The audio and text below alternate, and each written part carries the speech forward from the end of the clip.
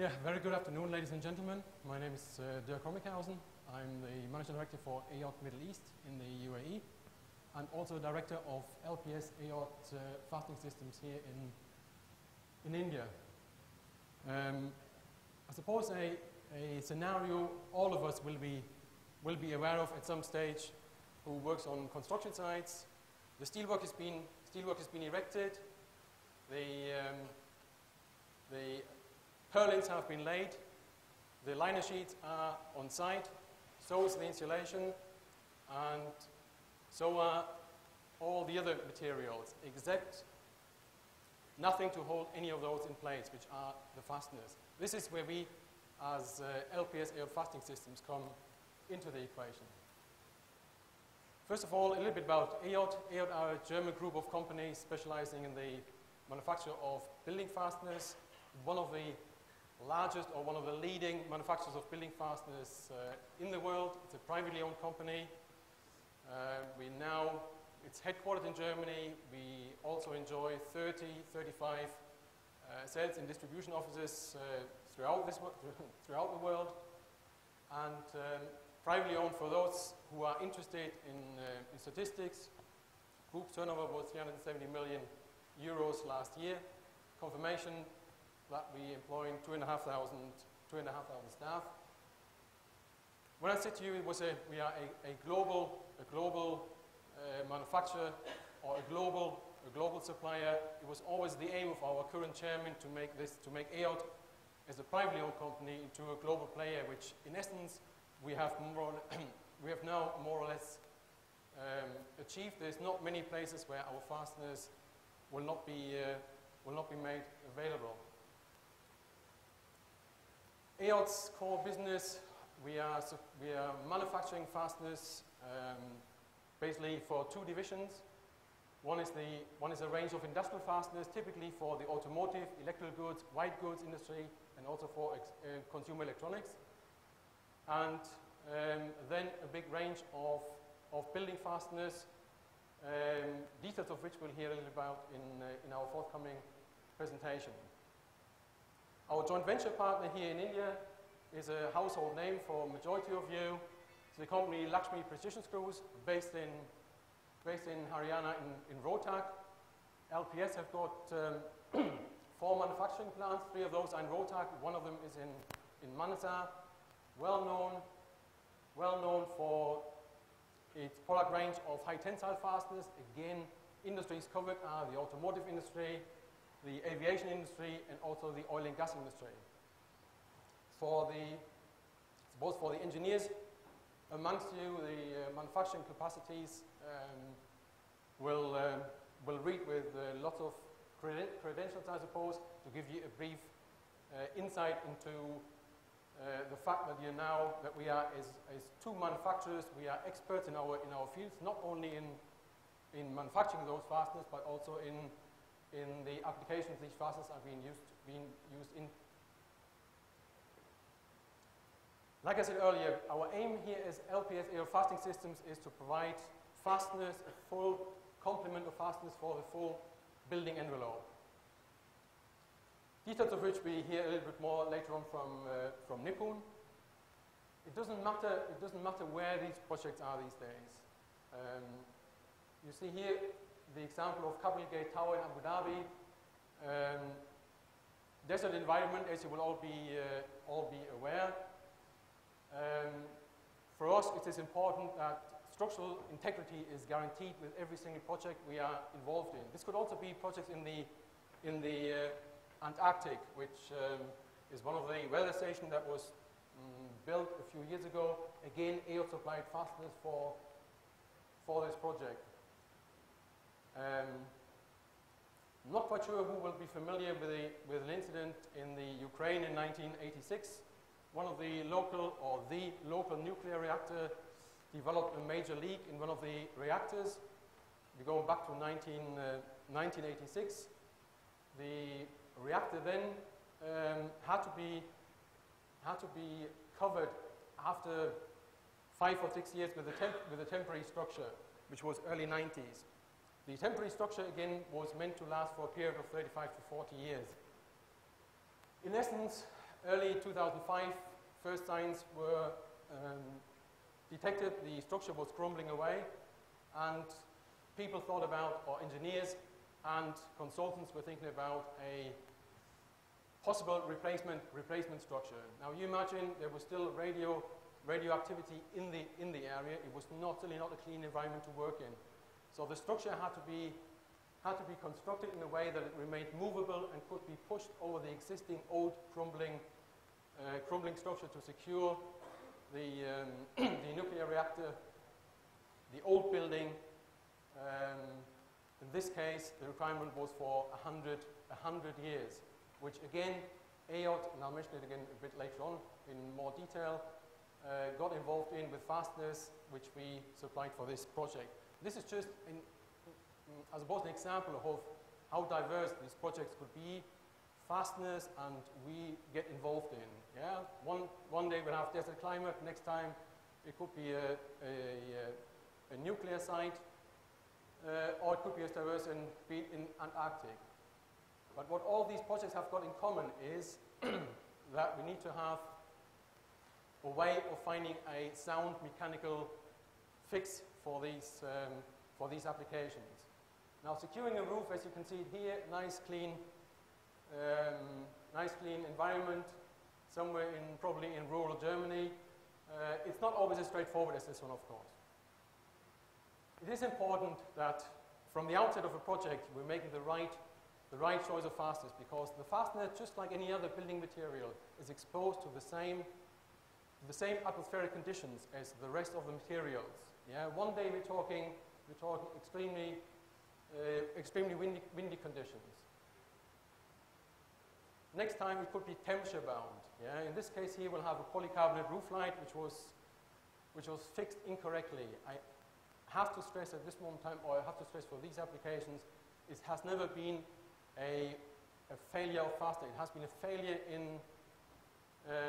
in applying those fasteners. How little did the installer know that he'd have, for example, he'd have to pre-drill the polycarbonate roof light to allow for thermal movement on the polycarbonate roof light. But because he didn't, it finally caused the polycarbonate roof light to break under the pressure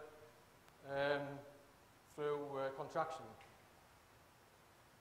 Also, fasteners will have to be in certain, wherever we're talking about exposed fasteners, we should highly recommend the use of stainless steel fasteners. I suppose, again, in more detail a little bit more later about the use of fasteners in various environments, but again, this is as a result of incorrect used material being used.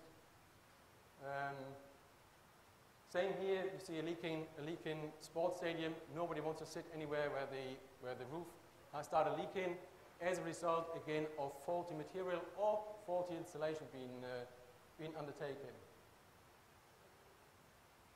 How do we define a good fastener? This is very general, and this is perhaps very simplistic. However, it is not rocket science at the end of the day. Fasteners should be able to install it from one side. I remember we have got within our group, we have got a slide that actually shows the installer hanging on a makeshift scaffolding, trying to attach the nut to a metric screw to secure part of his facade. Exaggerated. Yes, we take it now for granted. Surely nobody does that. But sometimes you have to be honest. You have to say there's still a lot of, should I say, ignorance in the market as far as the installation of fasteners is concerned. So we're going to say installation should be happening from one side. Also, any of the fasteners used for mechanical fastening should have or should withstand any static or dynamic loads. It should be corrosion proof, and also it should be rain proof as we've seen overall. So these are basic, but these are sort of four main requirements. When we ask ourselves what is actually the job of a self-drilling fastener, again, this is fairly simple. A fastener enables an accurate connection between two components. Those two components could be, in our industry, typically a roofing sheet and a substructure. So if you see at this moment in time, you see the roofing sheet. The idea is for it to be flush to the underside of the head or the ceiling washer. I appreciate not every application asks for a ceiling washer. A lot of people fix maybe a liner sheet without a ceiling washer. However, it should be flush to the underside of the head of the fastener or the washer. And let's not forget the substrate is always the load-bearing component. That's where all the I suppose the forces take their turn. What can possibly go wrong? Again, when we get called to site, or we get phone call to say, Dirk, this is not working. I can hold my hands up and I can honestly say that in 99% of all cases where we get called, maybe about a problem of fasteners not drilling, fasteners not tapping, it is not a problem of the fastener. The fasteners have been incorrectly ordered to suit the application. If we look at example 1, this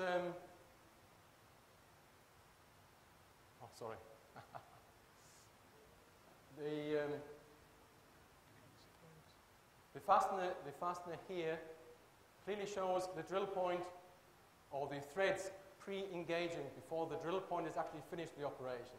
Now again, this is fairly simple. A fastener can only perform one operation at a time.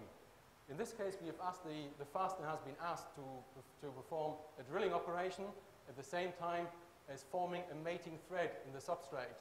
Yeah, this is not going to work. What will happen is the fastener will simply break in two pieces because it will not be able to withstand these forces.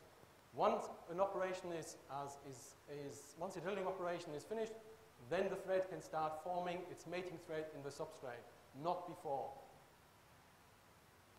Should we get to the point where the drill point is too big? Again, yes, a big drill point will drill through a smaller substrate or substructure at any one time without a problem. However, because of the sheer size of its drill point, it is designed for applications typically maybe into hot roll purling.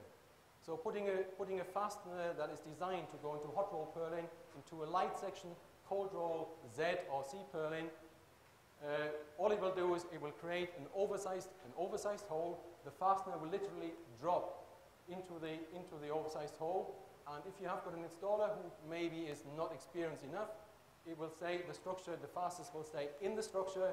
The next thing you will hear is a phone call, the roof is blown off.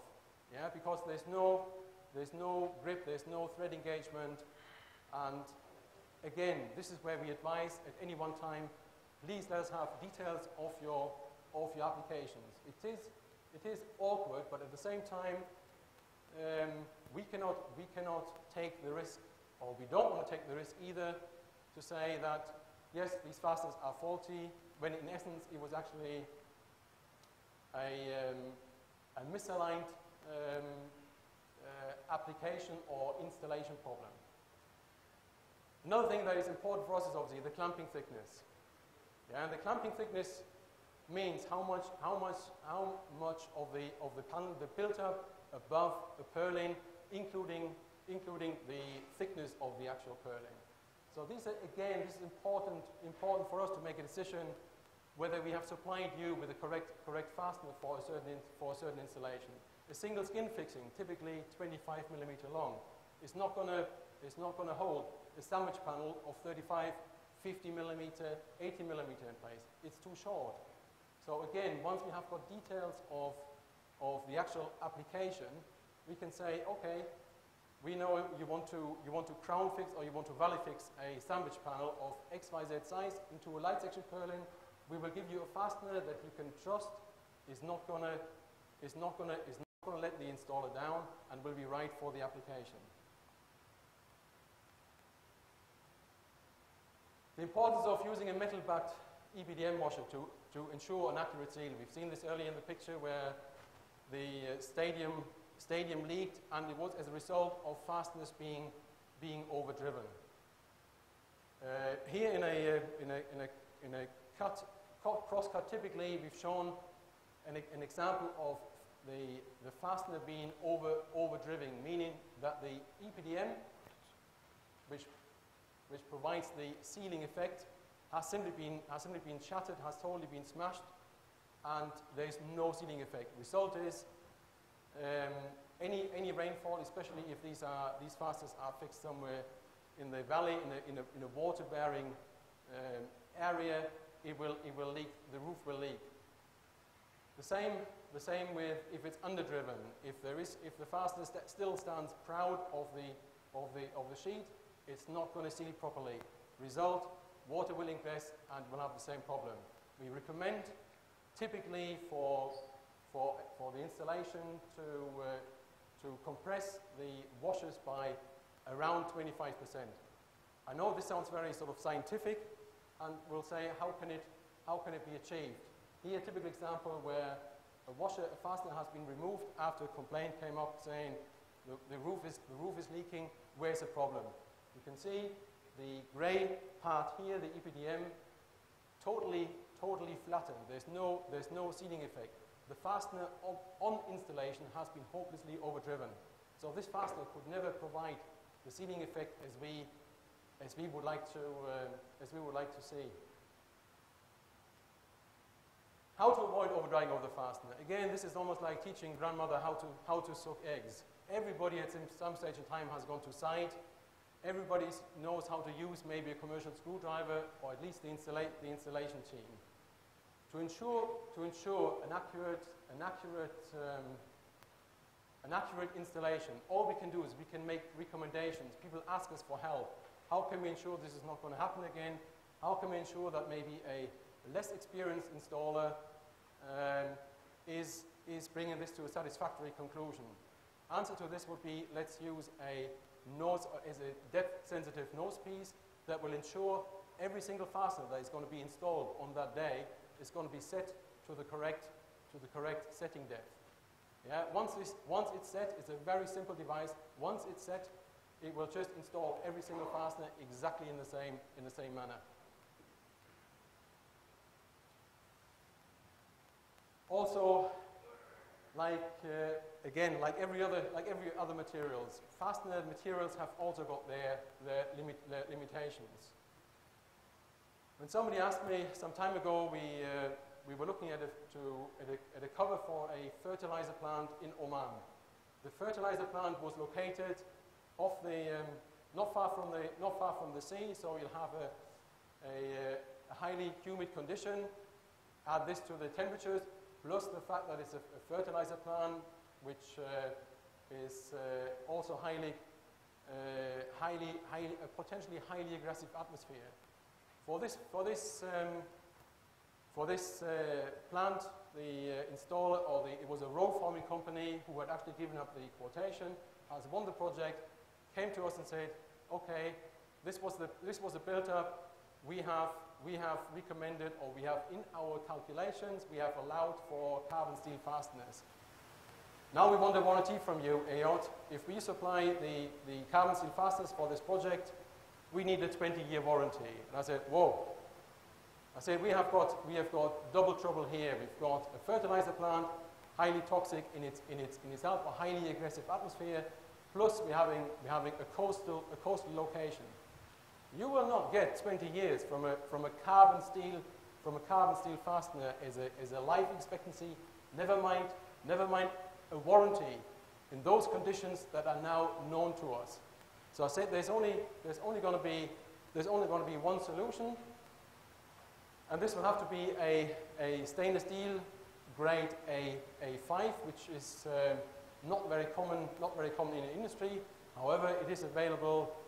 When I say it is available from us, sounds fantastic, but this is the only one we would wholeheartedly recommend to use in those conditions that we would also issue a warranty on. Yeah, but this is a typical example where, but this is not in our price calculation. We can't afford to. Now, hands up, who would like to take off a roof on a fertilizer plant in 5 years' time? Nobody. Yeah, the cost of the fastener, of the components, is negligible. Just imagine any of these projects that we're talking about. We've seen many this morning. Anything goes wrong for the sake of an extra few pence as part of the complete package of a project, it's nothing. It's nothing. Just imagine you've got to go back to one of these in years to come, do remedy work or any remedial work, sorry, and add up the cost of these. Yeah, it is important that you are aware of the limitations of fasteners. You are also aware of the environment, or of the environments those projects are actually being built. Because at the end of the day, the first one to come back and saying the roof is blown off, it must be a fastener problem. Yeah? Reality is, in 99% of cases, again, it isn't. It is faulty insulation. We heard earlier this morning, the best materials used in any of those projects is no good if the actual execution is down, is faulty. It's no different with using fasteners. Okay. This is some innovations which we do for the customers, and Dirk will explain this. Okay, just coming back on another point of, I suppose, a benefit of working with a manufacturing company. We're all aware of, or you might have heard of Kingspan Insulation. Kingspan, again, very active globally. Always looking for new markets. I suppose a little bit like EJOT as well in their own rights, and at the same time coming to us and looking for a fastening solution for one of their new panels, which in essence is the Kingspan top deck, which is a structural deck attached with a PVC membrane, which is used for flat roofing applications. So instead of what Nippon mentioned earlier, trying to mechanically fix the insulation and the membrane separately, Kingspan have come up with a structural deck, with a pre-engineered structural deck that encompasses already the PVC membrane. At the time, they said, okay, we want as little disturbance, obviously, as possible of the PVC membrane. At the same time, we want to ensure that the structure is naturally safe. What fastener can we look at? So with Kingspan, EJOT and Kingspan have developed over a period of time a fastener that could typically take care of this, which we called at the time Opticore. You see it has got a nylon, a plastic or injection molded nylon head. It's a standard hexagon head fastener, but it would enable with the geometry of the head, along with reaming flanges and cutting teeth, to actually pierce a hole into the PVC membrane before it starts engaging into the insulation core. And you can see on one of the pictures here, as soon as the fastener physically touches the PVC membrane, it pierces the PVC membrane, it starts making its way through the insulation, thereby backfilling the insulation. The insulation gets literally rotated round, so there's no loss of insulation. It will finally hit the substrate. The substrate could be a cold roll purlin, it could be a hot roll purlin, and afterwards, with another piece of, I suppose, as you do in flat roofing, to seal the hole that has been created. This is getting welded over the hole that's been created. Bear in mind, we're talking about a hole diameter of no more than 15 millimeters. Now, this driving system and also the driving system was developed in conjunction with EJOT. Just as an example, this is the sort of thing you or a system supplier, a system provider here in India can also inspect expect as a service from our company here, which I don't think is very common. I will finish this presentation with a brief example of another, I suppose, bonus or incentive to work with a manufacturer. For Jeddah Airport, we're talking about an overall floor area of 700,000 square meters. One of our installers was asked to provide the or to quote, to bid at the time for the standing seam roof, which was a Calzip standing seam roofing system, but the consultant insisted on performance tests before. It was a company called Dar Al-Handash, before they could actually release our fasteners or gave the technical okay. So we're talking a very simple structure, fixing a liner sheet down, ultimately a top hat onto a liner sheet, and then the standing seam clip onto the 1.5 millimeter top hat section. For those, we need to achieve a certain pull-out value, which we said we will do the tests. Therefore, we did the tests back in Germany. We've got two large application laboratories. One is in the UK and one is in Germany, with two large tensometers to simulate a test or performance test as we can find it in the application on site.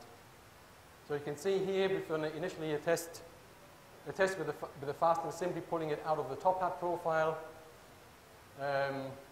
which gave us a pull-out value of 3.7 kilonewton. The danger, obviously, or the concern from the consultant was, how much force does it actually take?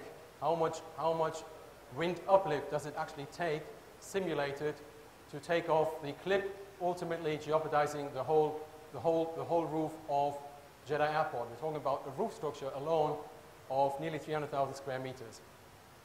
So you can see here the plastic clip. We were going through two different scenarios, fixing with two fasteners and alternatively fixing with four fasteners. And in all those, in both cases, as you will see in a minute, it was the clip that broke literally before any of the fasteners even moved by 1 or 2 millimeters, not even a millimeter. Yeah? So it was purely governed by the strength of the actual clip, which shows again that the application is not all about the fasteners, it's also about the quality of the components that are being used. But because it is perceived that the fastener is the weakest element in the construction, it is the one that fails first. In this case, it was the clip that failed in both incidents. So, needless to say, in the end, the performance figures were sufficient for the consultant to say the clip is going to be fixed with two fasteners only, well and above what is required. But again, these are tests, or these are application information that we can provide to anybody, provided you give us the opportunity, of course, to show what the fasteners, again, it's not a standard fastener. They have been developed specifically for standing seam system applications, and but they're freely accessible to anybody. Again, this was followed up by protocols, by data sheets, by results to the client, or to the, should I say, to the consultant. We gave the green light at the time. Needs to say, not just as a result, but we have done just in the Middle East alone, four airports recently, all with roof areas from 50,000 square meters to well over 300,000 square meters.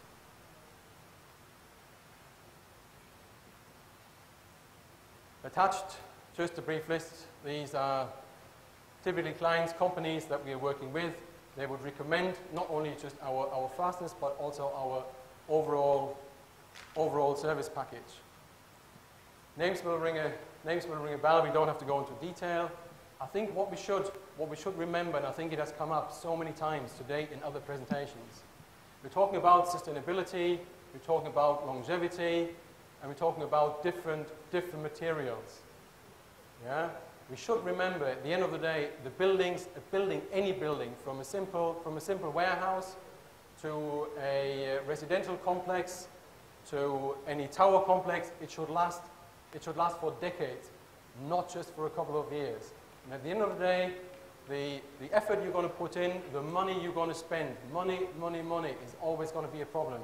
Yeah, there's always financial restrictions, but don't expect miracles if, as the saying goes, if you spend peanuts, yeah, you get what you pay for. And I think this is not just a problem. This is a global problem.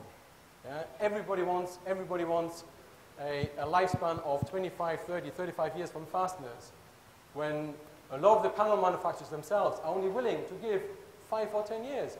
I said, where is the point? Why ask the fastener manufacturer to provide you with a warranty that you don't even meet yourself?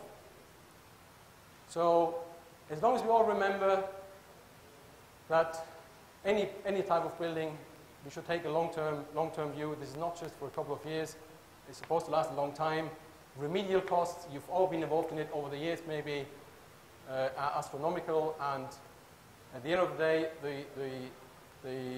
within the whole project, the cost of the fasteners, you're talking 0.6. Dirk, can we conclude quickly? Anyway, we are short of time now. Thank you. We're finished. Thank you. Thank you. Thank you.